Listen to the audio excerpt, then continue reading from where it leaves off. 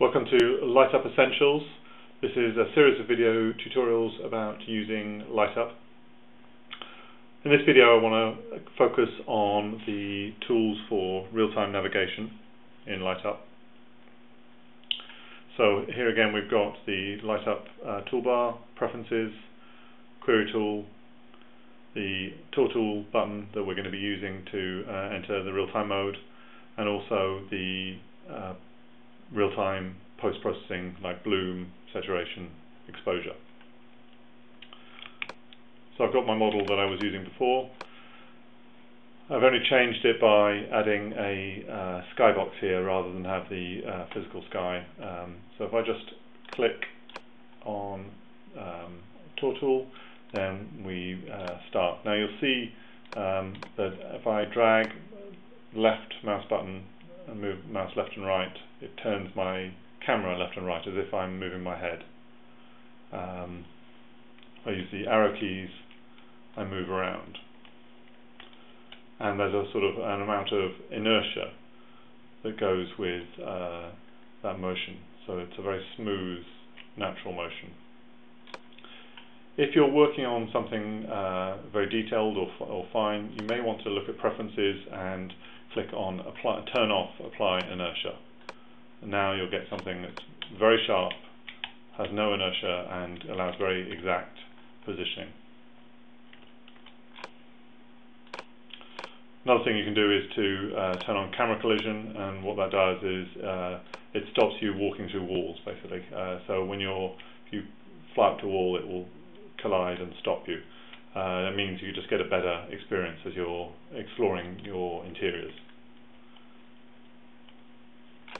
And thirdly, you can see here, there's apply gravity, and that applies a downwards acceleration to keep you to the floor. If you do shift left button, it changes your height of your viewpoint just like it does in SketchUp.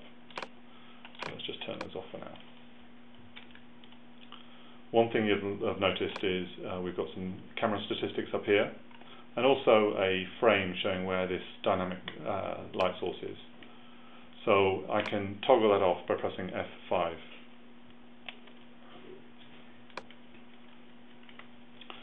The second thing is, although if I move my camera left and right by dragging, I can also hold Control down and pivot around a point. So I can just choose a point and pivot around that point. So this allows me to very quickly get to the location I want.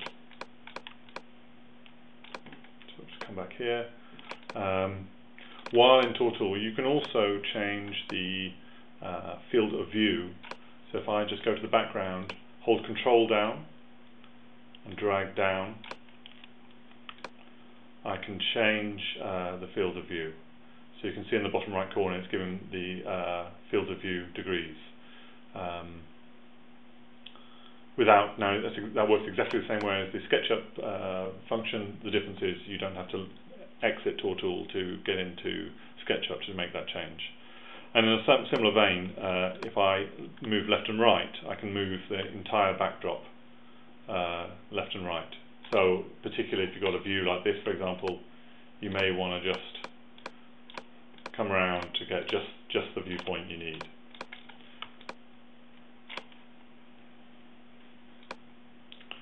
Okay.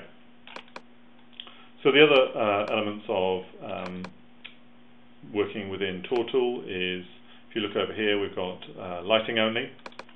So if I click on that, I just get the lighting without any textures, and that's useful sometimes for being able to see what the rendering and what the actual lighting is doing aside from textures. And also stroke, which is very similar to the SketchUp profile, not as sophisticated in some ways, but it is real time, so I can change the thickness of this stroke to give a little bit of definition to my model. So when I press F5, I get this visible indicator of where the lights are. I can also use show photometrics, which will show me where the IES file lights are, and show me their photometric mesh as well, just for to check that things are fine. Okay, So the other element of using Tourtool is to set up your field of view, set up your views. Of course, you can use SketchUp scenes to move to predefined places. You can create scenes while in Tourtool and use them to set up a path through your model and then produce movies and write them out and be able to do that repeatedly.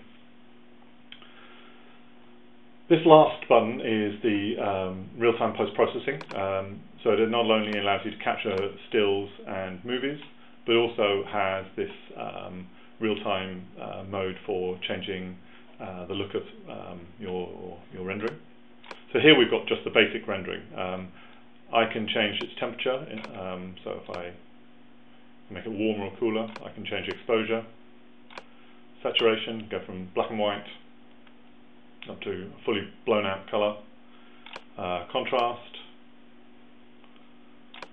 also bloom, so I can just change the bloom. I can change its cutoff point as well, so that I just get the parts I want to bloom.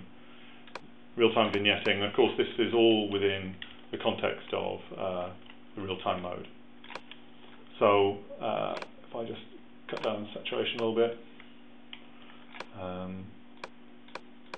Now one of the nice things with LightUp is that it has these schemes, which are essentially buckets of groups of presets. So I can set up a whole bunch of different styles, sort of settings, and then compare and contrast. So I can, I just want to have one here, touch more gamma, some strong vignetting, and I can just flick between these two looks to see what I'm going to use. And those are all persisted when you save the file. So lastly, there's depth of field. So if I'm just going to reset that scheme actually. Depth of field means that you're just going to have just a portion of where you're looking at. The focus point is going to be in focus, and other parts are going to be out of focus. So if and that focus point is right in the center of the screen. There's actually a tiny little red dot. I don't know whether, if I can get close enough, you can see it. That's the focus point. So if I bring down depth of field like this and use the padlock to lock that distance, what it now means is that anything that's not at that distance, as in everything, is going to be blurred. So if I unlock, it auto-focuses on this point. So what you can do is choose a point that you want to be in focus, place this point on an object, lock, and then when you look away, just this point will be in focus, and this stuff will all be out of focus. And then if I, of course, I move away, I'm going to be completely blurred. So clicking on the lock and unlocking will bring it back into focus. Now if I widen out the depth of field to essentially infinity, it will be like a pinhole camera, and everything will be completely sharp.